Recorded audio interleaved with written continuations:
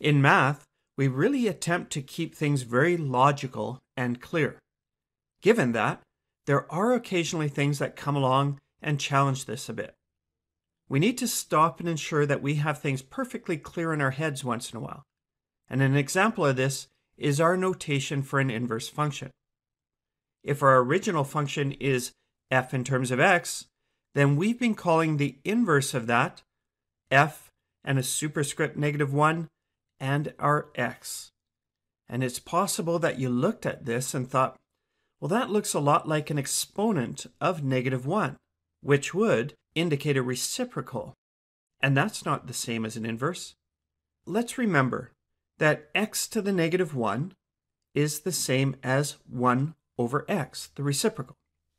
So how do we be sure to know when we're indicating an inverse and when we're indicating a reciprocal?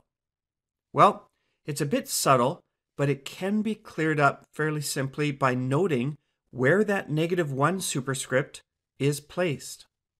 For an inverse, the -1 fits right in between here. For a reciprocal, the -1 would have to be outside of it. And usually we put brackets to make sure it's perfectly clear.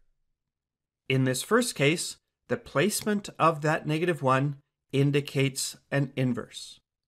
In this second case, we recognize that this is a reciprocal, or could be written as 1 over f in terms of x. So, is it a tad bit confusing when you first see this? Yeah, the difference is subtle.